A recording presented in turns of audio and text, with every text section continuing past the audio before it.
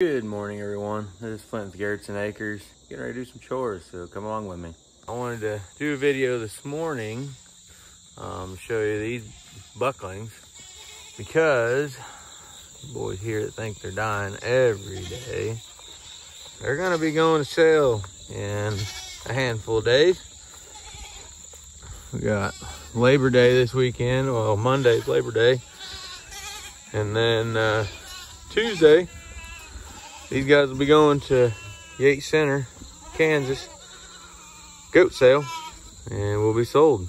And then a bunch of does and doelings from Mom's house will also be going to sale. So if anybody's interested in buying some Kikos, be at the Yates Center, Kansas goat sale on Tuesday night, because they'll be there. So that is the plan anyway. It'll be bittersweet. I'm ready for these guys to be out of here, but there again, you get an attachment to them just like anything, even if they are a pain in the butt. Yeah, used to good looking boys. Yeah, you too. Mom's keeping Big Boy there. Mom's gonna keep him, and then they're kind of juggling between 5 and 6 and 7 does. They don't know what they're keeping yet for sure, but they're for sure keeping him, which I'm glad. He was our very first buck, and he, as you can see, he's a hoss. He's big. That's why we call him Big Boy. And kind of like the guy, the old man. There's the mama cat and Grayson. It's funny, y'all have been following along. Great. This is Gracie. Well, I never looked to see if it was boy or girl. I think I was told that it was a girl when I picked it up, maybe. Or maybe I just thought that. I don't know. So, yeah. Anyways, the other day, Savannah's like, do you know Gracie's a boy? And I was like, well, it sounds like a Grayson to me. So we ended up, got mama cat and her kitten, which is another little female. And then we got another little gray male running around that's wild. But they're just barn cats. But they're kind of having words with each other this morning. So I don't know if might be having some babies before long, maybe. But it's kind of started to sprinkle, so I'm gonna get these boys fed real quick. Watch out! Come on, guys. Come on, get back. Get back, please. Back up. Come on. Come on, man, they stand right in front of your legs. It's terrible. Get back. Get back. Oh my gosh. See, this is the part that I'm not gonna miss. Guys, I gotta dump it over. Cannot feed, hold the camera, dump over the water, or dump the tubs over, it's got water on top of them. With you guys being stupid. It's the part that I will not miss. I love seeing them out here. Man. Okay, back up. All I'm doing is dumping the water off. I think they're dying. Here's that little gray kitten. Right there's the little wild gray kitten. Hi, Hummer. How are you? Got Zorro. Looks like Hummer must have got in one of the barns last night. He's pretty much dry. Zorro looks like a drowned rat, poor thing. I don't know why they like standing out in the rain. They do. Dump all the water off these tubs. All right, we're gonna try to feed again. I'm gonna try to hold this camera and dump some feed, boys. Come on, back up, back up, back up. Then you gotta back out of the huddle. Then you gotta pick another tub and back out of the huddle.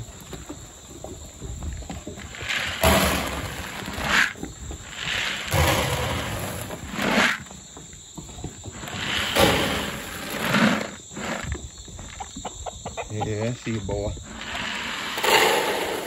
I want some of that. Starting to sprinkle. Some of the Brahma chickens.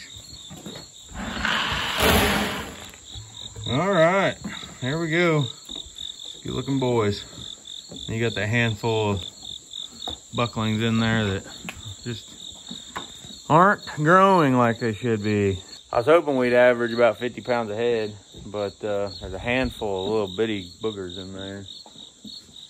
And like this little white one right here, it's just not very big. That'll hurt the average really fast. But they're gonna sell it anyway because I am pretty much, let's see, it's 1st of September. I'm pretty well out of grass for what I've got fenced, so they're out there eating a little bit, but for the most part, they're eating hay and feed. And so I'm just like, you know what? You either keep dumping feed to them and hoping they put weight on for the next sale, which is a month away, or just go ahead and get rid of them. They're all healthy right now. They all look good. We went through a bout of a stomach worm.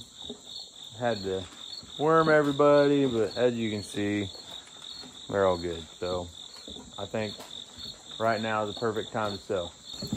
But they are good looking boys. I have yet to throw them on scale. I was gonna throw a handful of them on a scale and I haven't done it, but I'm guessing some of these bigger boys are gonna go around 60 and then your smaller ones are gonna be, you know, 40. And then maybe some of them other ones might be even smaller than that. But then you got big boy there. It might surprise me. Last time we sold, our average was 47 pounds. And I can't remember how many I took, but I threw them all in that cage in the back of my pickup. So shouldn't have been more than like 13. And I think there's 35 out here now, I think. Here with them 2 babies he's been raising. One of them's got a hurt foot up there. One of them's got a hurt foot, is limping on one foot. He's walking on one leg, I guess I should say. I tried to catch it yesterday, and that's not happening. Even just walking on one foot, I think it's fast. It went flying out of that box car, and I chased all around over the llama barn. And I heard it cheeping, and I was trying to figure out what was going on. It was in this rock pile, and it had a hurt leg, but it's not hurt that bad. It can still get around. I guess we'll go check on the chicks real quick. I think I moved the chick house since our last video. Our chick house was sitting right here. It was getting pretty yucky on the inside. The floor was, because I had a bunch of mice that moved into it. So I moved it over here along the fence. Hey guys, how are you? How are you? Y'all doing good? Yep. You survived the storm last night. Yep. Alright, let me get you some water. Got her filled up. Well, it's about as full as you can get these things. At least this cheaper one. Thought that hole in the bottom. Anyways, so last night was down at homecoming, and I don't know if I should shut this door. It's gonna be raining all day. I probably should. Had a couple people approach me and ask when I was gonna post videos again. Let me tell you, it's encouraging knowing somebody is actually watching the videos and somebody's following along and somebody cares enough to ask it when you're gonna post another video because they enjoy them. Really makes me motivated to keep it up whenever I don't feel like it. So there's times. So thank you all for watching, giving me motivation to keep on going. Think she wants fed? Come on. Come on. You know you eat in the box car. Feed the cats. I come around here with a little bit of dog food and get attacked. Hey, you guys just ate. Back up. You don't need any more right now. You guys need to go out and eat on some grass or something. Go eat some hay. You don't need any more feed. You don't need any more feed. I hate when I get right in front of your legs like this and just stop. Get back. It's annoying. This is where we've been feeding the cats. That'll last them a day or two. We've got a little bit of straw left this year. We have, I think, that bale of actual hay and that bale. So we need to get some hay. The box car is disgusting from them being in here. The goal, as soon as these boys are gone, well, not, maybe not as soon as, but as soon as it starts cooling off after these boys are gone, we are going to clean the floor, scrape it all out, clean it all up, and have it ready for Savannah's goats or just whatever we decide to do. I'm not sure how quick she'll turn hers out. Probably not very. Probably let all this grow back up out here. I'm afraid that this big hedge tree here behind me, we've already cut about half of it off. You can see here, that was the half that was dead. The half was alive. It looks like there's one little bitty patch of green left up there now. So I'm guessing eventually that big hedge tree is gonna need to be cut down out of there. Got it, get it out of the way, start burning on that stump. That's a big old stump. I don't know, there's a little bit of green left in it, but not much. Frustrating, we got big beautiful trees on our property. I love trees, but here's the problem. They've got some kind of rot going on, or they did have. I would say not anymore, but you can see they're like hollow on the inside. That tree there, hollow on the inside. That tree there is hollow on the inside. It sucks that these really nice trees have that rot. I don't know if a beetle, some kind of a beetle got into them or what was going on, but every one of those kinds of trees in our yard has rot at the bottom of it. So this tree needs to come down anyway. It's in the way when you're trying to pull in here with a tractor or truck with the weed bed with hay on it and stuff. It's in the way, so it needs to come down anyway.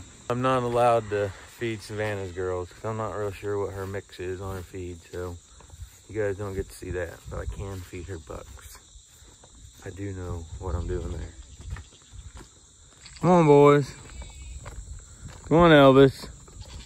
Yeah, we all know you want to eat. Come on. You don't miss a meal. You don't miss a meal.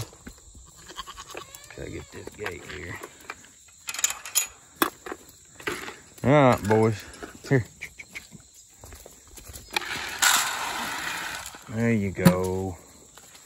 Tell you what, Elvis, from when we got him to now, really bulked up.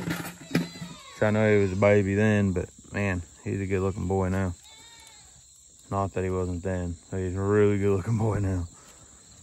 If you look at some older videos of him, the hair on his back is terrible looking. It's all like singed off because he was just short enough to slide under the hot fence out here. And there were some wet mornings that his hair, I don't know from the dew or if it had rained, but he was wet. And he'd slide underneath that hot fence and it would just like cut and burn the hair off in a flat line off his back. So the hair on top of his back looked awful for the longest time, but finally grew back in. It slicked up, looks really nice. He was a good looking goat.